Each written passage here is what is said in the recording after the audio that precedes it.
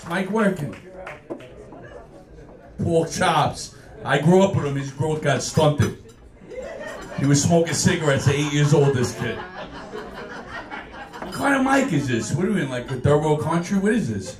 Can you hear me? Hello? You hear me? How you doing? Oh, I almost got indicted on the way out here. For looking too good. No, don't get lost in Long Island. Forget it. This was a mission. I think I gotta have, like in church when they put the thing around, they just put a couple dollars in there. After this trip, it took me 2.5 hours to get out of here. My back's killing me. I'm looking for someone to walk on my back. We got any cute Asians? What's up? My friend goes, if you don't know what to say, just say, how you doing? Yeah. So anyway, I'm TikTok famous. I don't know if you guys know about that lifestyle. Yeah. You know, there's always someone who's got to like confess how they know nothing. I know nothing about TikTok. I just know people taking pictures with you. My son probably knows who you are. This is, right? Take a picture. You know what sucks about being TikTok famous? If you were like Robert De Niro famous, people actually talk like before they come and bother you. And they're like, do you want to bother him? No, he's eating. But if you're TikTok famous, people just think you owe them something. They're just like, put you in headlocks and shit. Yo, I got crazy stories, but I used to be in construction. I think I might have to go back. Anybody in construction here? We're in Suffolk County. What do you do? Look, 138. Which one's what's that?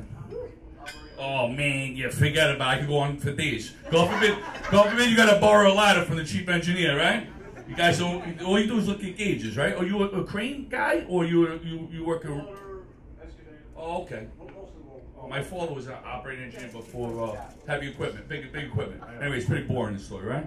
We'll move on.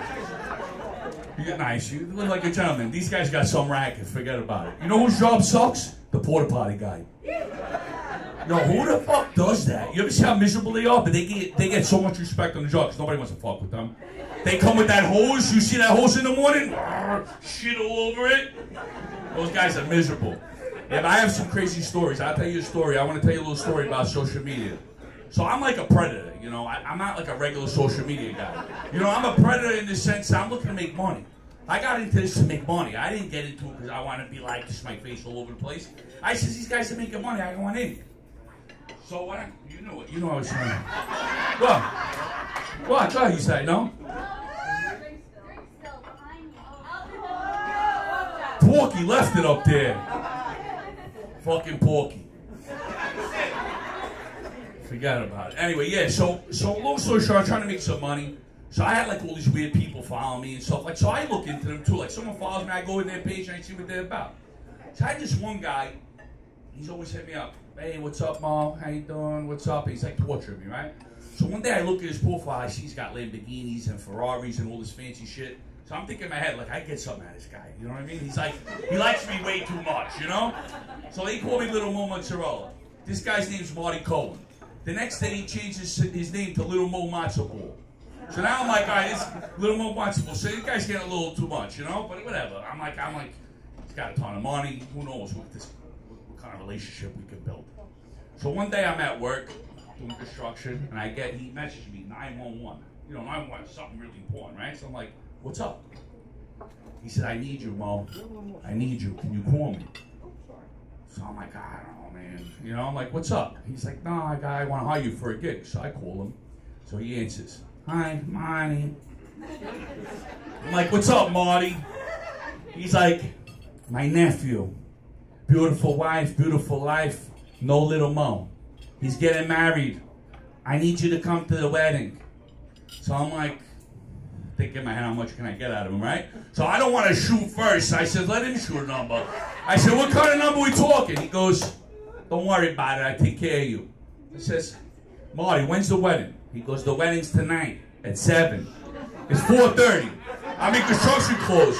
I said, Marty, you know, like, I'm not going to get a suit or nothing. If you want me to come, I'm coming when the way I'm dressed. I got a shirt and bikini in the car. I'll throw that on. He goes, don't worry, just come. So I said, what kind of number are we talking? He goes, I take care of you. I said, listen, I'm going to give you my Zelle information, and you sell me.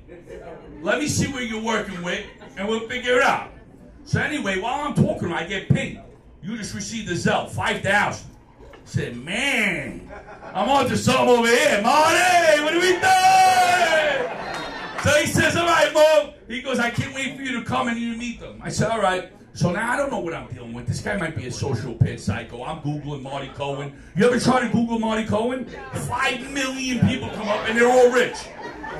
So I'm like thinking, I gotta find out what this guy's about. I'm trying to latch on, you know what I'm saying? So anyway, long story short, I'm like, I need security. So I got this kid from the neighborhood. He's not a trained martial artist.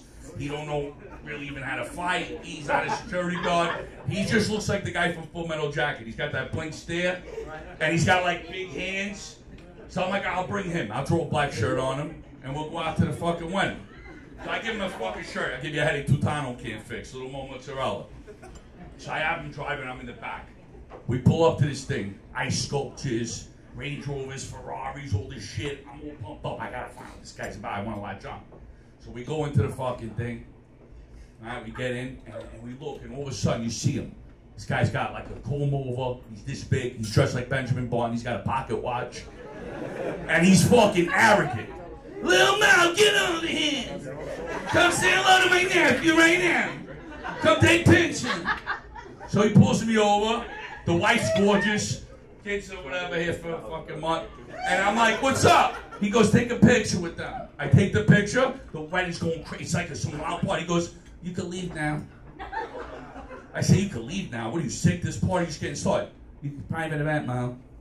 Private event? You think like, I'm thinking in my head, fuck that, I'm going viral. So I grabbed the goon, I says, listen, grab the video, I'm gonna fucking crash this thing. They had Hobbit and Nagila going on, and they're throwing money. I never been to nothing like this before. I'm making a stripper. I'm like this with the look. We're making piles. I'm fucking trying to put money in my pocket. And they start going, how about Nagila, how about? So the kids film me. I run in the middle, and I start dancing. What do you want to do? And all of a sudden, they start fighting. The bride's family and his family. They're brawling. And this guy thinks he's Julius Caesar. He starts fucking ordering hits. Mo, grab him by his hand and throw him out. And the security guard, like Lurch, is just going like this. I'm thinking we're getting sued. I got no insurance. We still didn't find out what this guy does for a living. I'm fucking pissed. I tell him, come on, let's go. Let's get the fuck out of here. On the way home, we're sitting there like, well, it's just one of them crazy stories. Anybody here do IVF? You know what IVF is when you're trying to get a girl pregnant? Anybody know about that? In vitro. There's no fucking doctors in this crowd. No doctors? How about you guys? Nobody? Nobody? Anyway, it's the most embarrassing experience in the world. I had to do it. I couldn't get my wife knocked up. We went, you have to come in a cup. It's crazy. So they bang your insurance out, so they're doing good, you know? Like you go in there, this thing looks like the Bellagio. And it's like all cars, it's all seats lined up, like you're like, and everybody's just waiting like a poor victim, like to be embarrassed. And they got cute girls working there. And they come over with the cup and they're like, you're next, and it's crazy. So I'm going, I have to do it. And I got like 10 people ahead of me. And these guys are going in there for 120 seconds, right? There's no pouring and on. They just go in there and they're jerking over the cup. They're coming out. So I'm thinking in my head, who the fuck would do that? Wouldn't you play the role a little bit? Like, wouldn't you play the role a little bit? Like, you know, like take 10 minutes. You know what I'm saying? Come out like, what do you want to do? So anyway, we're waiting there. So I learned this tactic from the job. What I do is, I learned this on the job, because when you're in construction, you don't want to shit in a porta potty. So you find like a Starbucks, or you got like, you know, like a certain building that you've gained access to. And, you know, it's embarrassing when you shit. So people, what they do is, they change, like, you know, you have like that voice changer. You ever go to like, go and it's vacant? Vacant means it's taken or no? Oh, yeah. Yeah. Oh. Fucking rocket scientists we got in the front line. How you doing? Wait, I'm getting fucking lighted? Oh shit, I didn't even get into my story. Hurry the fuck up. Oh yeah, hurry the fuck up. So anyway, yeah, let me hurry up. So what I do is, I'm in the place waiting to do the fucking IVF, but this guy, the one guy, I still fuck with him. I walk up to the thing and I jiggle the door. So the guy changes his voice, you know? Like, I'm not gonna see him come out to me and say, I'll be on in a minute. And then I go like, sometimes you got somebody like that just be quiet. That's just like, when they're quiet, that just means leave me the fuck alone, give me 2 minutes. But I jiggle the door more like I'm picking it. Because I want them to do the walk of atonement when they come out. You know what I'm saying? I want them to be like Game of Thrones. Shame, shame, shame. So anyway, it's my chance. I go in there. I fucking watch a Godfather Part 1 and 2. I come out. What do you want to do? Put the cup on the top. But yeah, my wife finally went into labor. It was crazy. Because I was going to be on Access Hollywood that day. I didn't know she was going into labor. You know, so I'm all pumped up. I know I'm supposed to be on. But my doctor gave me a pill because he says, you know, you're not sleeping, you look shot. So I took the pill. And as soon as I took the pill, an hour later, she wakes me up. I look like in that Wolf of Wall Street with the door. She's like, if you aren't going to be able to do this, I don't want you with me. So anyway, we get to the hospital. I'm telling everybody we're going to be on Access Hollywood. You know what a duel is? Anybody know what a duel is? Fucking rocket science. I like you guys. You guys are smart. They rub your feet and shit. So they're there to take care of the girl. But I got the duel pumped up. She's a Lil Mo fan. I'm like, we're going to be on TiVo later. I mean, we're going to be on fucking Access Hollywood. We got the thing all set up. So my wife never got the epidural. She was waiting. I don't know if she was trying to be brave or something. Like, I told her, when did they get the injection? She said, I don't need it, I don't need it. All of a sudden, she starts fucking flipping out, right? Get the doctor, get the doctor! So the fucking doctor got his back to me. He's like, not even paying attention. I said, yo, Mo, my fucking wife's dying over here. Can you please help her out? He goes like this. With the needle? Hey, little Mo, give me a second. It's fucking Marty Cohen's, the doctor. And get that! Hey, pork chops, get up here before I smack you with a salami.